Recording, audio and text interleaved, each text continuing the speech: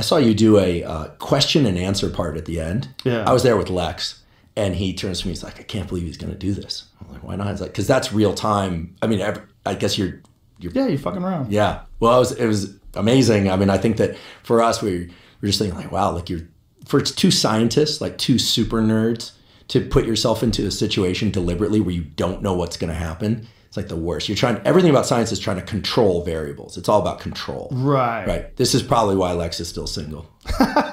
Just kidding, Lex. There's so many women that want to marry. No. Oh God, he's gonna kill me. He's the black belt in jiu-jitsu, not me. Oh no, Lex, I'm so sorry. He's over in Russia right now. I hope he comes back. He's not gonna listen. He'll be so far behind on podcasts. He's not gonna listen to this one. Don't worry. He'll probably come back with a wife.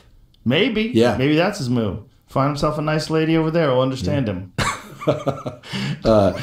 Oh goodness, there's so many things I want to say here, but I have to be very careful.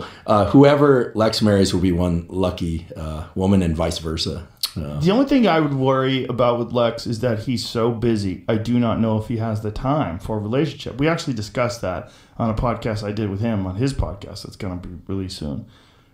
He was talking about whether or not he has time. You know, like he has time for a relationship. He's not sure if he does. Well, he's also going to have to start following a somewhat more normal schedule because this guy's basically nocturnal. I get texts from him at like 4 a.m. Yeah, but that's what he likes.